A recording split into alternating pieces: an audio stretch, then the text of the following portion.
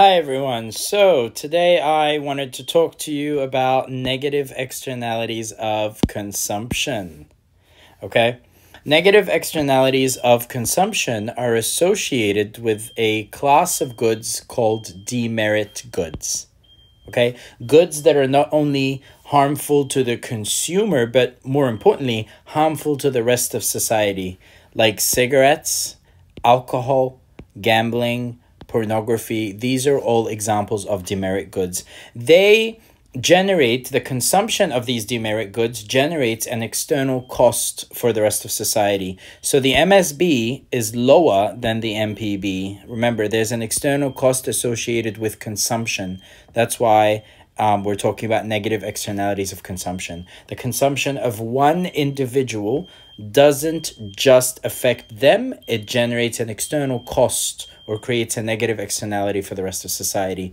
Now, because of this divergence between MSB and MPB, QM ends up being greater than Q opt. There's an over allocation of resources, and this creates a welfare loss. So what does it look like diagrammatically? Let's have a look. So remember, on the supply side, the MPC and the MSC align. So the supply is both the MPC and the MSC. Okay? The demand curve is the MPB. The intersection of the MPB and the MPC gives us QM and PM. Okay, this is the price. PM is the price that the market will charge. QM is the is the quantity that the market will provide. Well, where's the problem? The problem is that the MSB is lower than the MPB. So the intersection of MSB and MSC will give us Q opt and P opt. The problem is that there's an over allocation of resources, in the form of overconsumption. The market is consuming more than it should. Okay, now remember, should is a very abstract concept, but the market is consuming more than it should. QM is greater than Q opt. Now, this creates a welfare loss. To find the welfare loss, you need to shade a triangle that points from QM to Q opt. So this is the welfare loss here.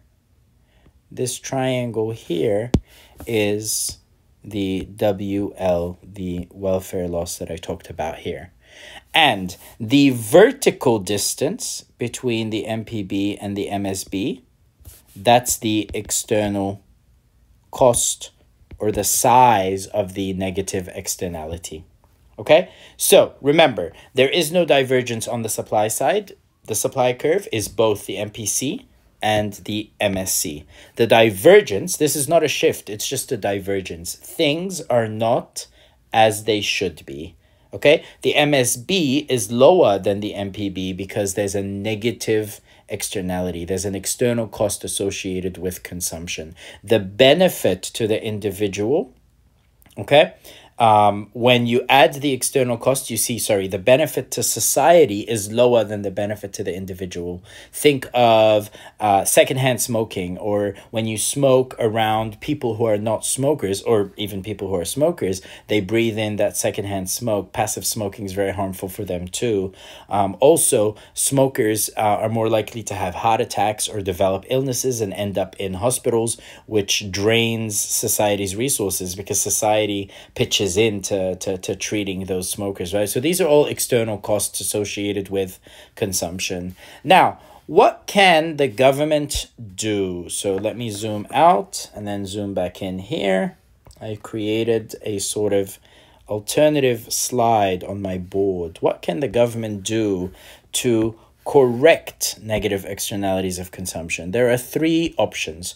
Option one is to impose an indirect tax. An indirect tax will raise the costs of production for the producers. This shifts the MPC and the MSC to the left and brings QM closer to Q opt. Okay, so MPC, MSC shifts to the left. So we'll call this MPC plus tax. And this brings QM closer to Q opt. And it creates a higher price paid by the consumers, PC. This is the price paid by the consumers. And then the price received by the producers, PE, is at the level of P opt here. Okay, remember, an indirect tax that's equal to the size of the negative externality will eliminate that negative externality, force consumers to pay a higher price, PC, and producers receive a lower price.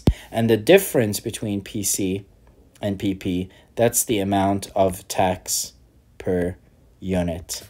Okay, even though the divergence is on the demand side, the divergence is between the MPB and the MSB, the tax will actually raise the costs of production for producers, force them to produce less, which raises the price for consumers. Producers receive a lower price and consumers pay a higher price. So an indirect tax on demerit goods is a very effective, probably one of the most effective ways to discourage both consumption and production.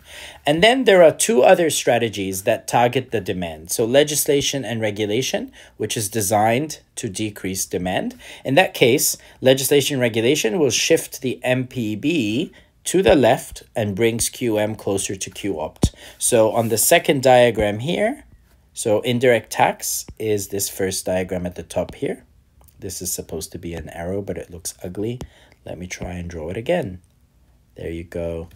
The second diagram here at the bottom, I will show you how legislation and regulation affects the market. Basically, it shifts MPB closer to MSB, which should hopefully bring QM closer to Q opt. This targets demand or targets consumption. Okay, education and awareness does the same thing. So education and awareness creation, which is more of a long-term strategy, teaches the young ones about the harmful effects of this product. And this is, again, designed to decrease demand, which does the same thing, shifts MPB to the left, closer to MSB, and brings QM closer to Q opt. So strategy 2 and strategy 3, you just kind of show a shift of MPB to the left closer to MSB. Okay, where are some of the challenges? Well, first of all, with the indirect tax, it's really difficult with the indirect tax to estimate the exact external cost and thus determine how much of a tax per unit should be imposed on the product. Okay, and therefore, if the tax is too low, it might not really discourage consumption by much. And if the tax is too high, it might discourage production too much that it creates too much unemployment in that industry. Because remember, there are tobacco farmers and workers who work in tobacco factories and cigarette factories, right? Any tax that increases the costs of production of producers will also affect employment in tobacco farms and tobacco and cigarette factories.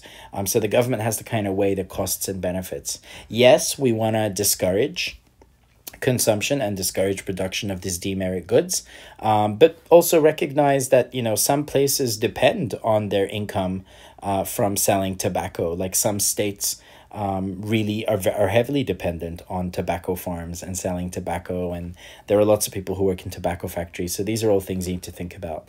Examples of legislation and regulation, like age requirements. In many places around the world, you have to be at least 18 or 21 to smoke cigarettes or to buy alcohol. For example, banning smoking indoors, not allowing indoor smoking. That's an example of legislation regulation. Teaching consumers about the harmful effects of cigarettes, having ads about the dangers of drinking and driving. All of these are part of education and awareness creation. So these are all, so basically I tried to kind of summarize everything that you need to know about negative externalities of consumption. I started with kind of defining them and talking about the diagram, and remember, they are associated with what we call demerit goods. Okay, I explained the diagram, I explained the welfare loss, the external cost, and then I talked about strategies or forms of government intervention to correct this market failure, correcting negative externalities of consumption, or correcting market failure in the form, market failure created by negative externalities of consumption. There's the option of indirect taxes, there's the option of legislation regulation, there's the option of education and awareness creation. Governments rely on a mixture of all of these. Okay, so governments will often tax, say, cigarettes or alcohol at very high rates, and at the same time spend lots of money on awareness campaigns and education campaigns to teach people about the dangers of overconsumption, or create laws to make sure that the consumption is done safely in regulated spaces, like alcohol, for example. All of these are forms of government intervention in an attempt to correct market failure due to negative externalities of consumption. Please like, share, subscribe. If you check the video description below, you'll find the link to becoming a member. I have practice questions about negative externalities, calculations, sample essays. And also, please feel free to leave any questions in the comment section below. Have a great rest of your week. Bye.